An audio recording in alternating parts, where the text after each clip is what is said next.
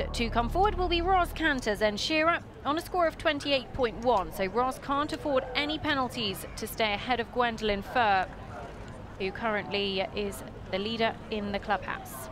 So she rode that first line much better in a big canter, turning a little bit tighter to the planks. Hopefully will help her later on in the course. Ooh, the horse looked at that. That almost be the bit of sand on the ground that's just helping the footing slightly, perhaps? Yeah, could easily be.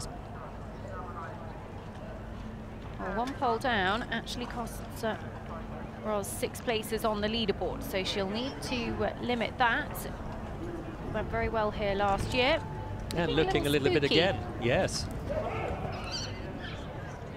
Having to work pretty hard out there. The horse that was actually in the top 10 in 2 4-stars last year. Had a very good run here as well in leg 1 of the series in 2017.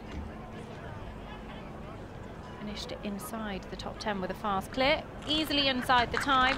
So just the 1 pole down for Ros Canter Zenshera. Is that enough to keep her in contention, Derm? I would think time will be interesting. I mean, I always like hearing Ros talking about Zenshera. It's a very different.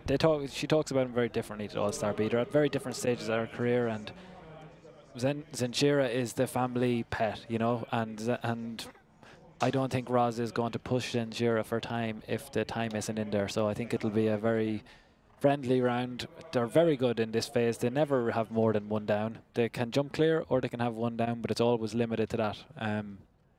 So probably not a podium play for me.